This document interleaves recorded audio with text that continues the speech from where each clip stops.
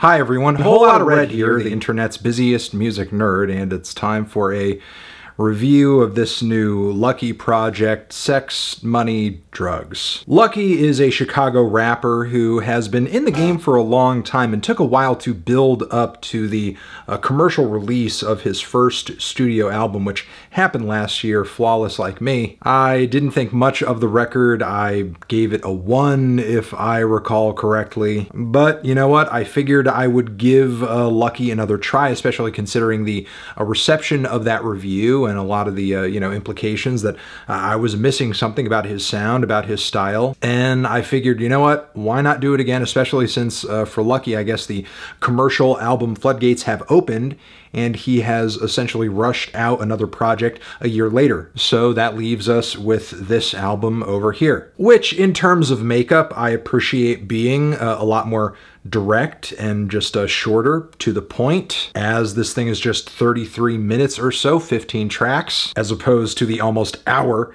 that his last project spanned. I guess the brevity is nice, but I'm not really hearing a whole lot in terms of a change in pace, lyricism, anything, which I suppose makes sense. LUCKI has a passionate fan base for what he does. He is, I guess, just kind of sticking to what works, but I'm personally not seeing what is so captivating about it, I guess. I mean, there are some interesting beat choices on the project here and there, most notably on the first track, TUNEVERT, where LUCKI can be heard rapping over these extended, strange, plucky string samples. The perks in the background may be super plain and bland, but again, this plucky little lead that's happening goes off. But LUCKI himself sounds barely alive on the track, drugged out of his mind possibly, and he just doesn't really sound like he's in a state to do much of anything, much less rap or come up with a memorable lyric. And look, I mean,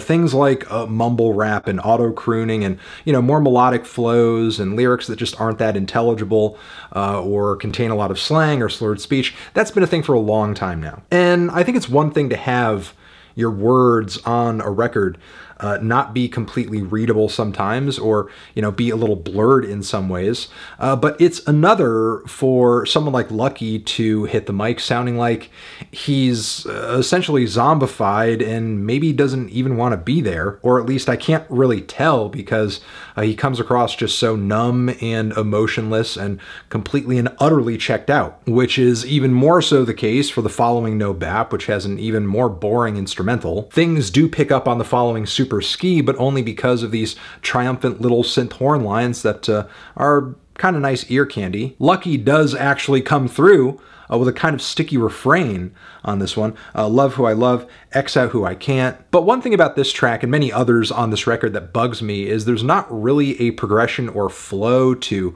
much of any of it, and the songs kind of end when it sounds like LUCKI vocally begins to just lose momentum and just kind of, lose his speed. He's just kind of progressively deteriorating across the length of every song here, and they sort of finish around when he just kind of sounds the most tired, like when the sleepy time teas are really kicking in. The following Gemini Love features a kind of sparkly cloud rap instrumental that's odd and interesting. It's like something I could hear someone such as Dean Blunt on top of. I do appreciate some of LUCKI's lyrics on this track about feeling emotionally guarded and kind of paranoid. But again, given that he can't really build out a verse or structure a song in any way whatsoever, it doesn't really add up to much as he's throwing these statements out here and there. Around the midpoint of the record, we get some instrumentals that have a bit more pep in their step, and I think as a result, LUCKI does wake up a little bit. But as he raises his energy levels, the vocal fry, the incredibly deep creakiness of his voice just intensifies and gets, to my ears, really annoying and borderline unlistenable.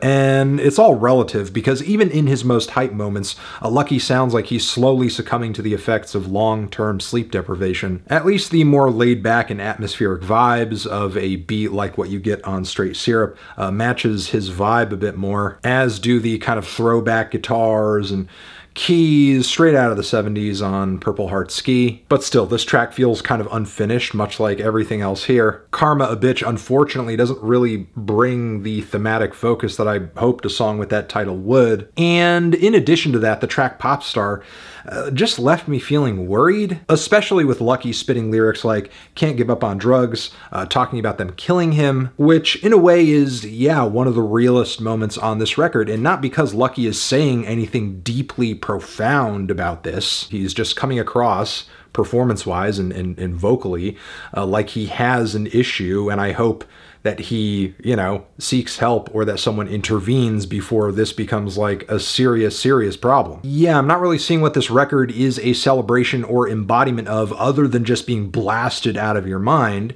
which is not a bad topic or theme to approach, but at least the best records with that in mind at least give the listener an insight to the feeling or the sensation of that.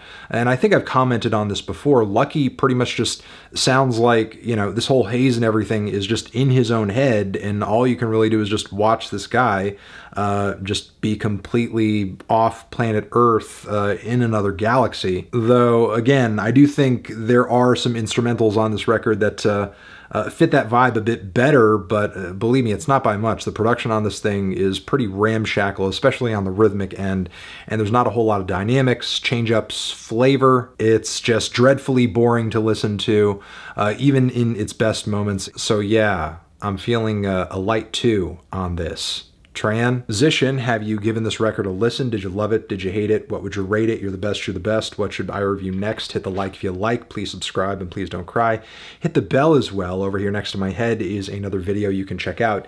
Hit that up or the link to subscribe to the channel. Anthony Fantano, a Lucky forever.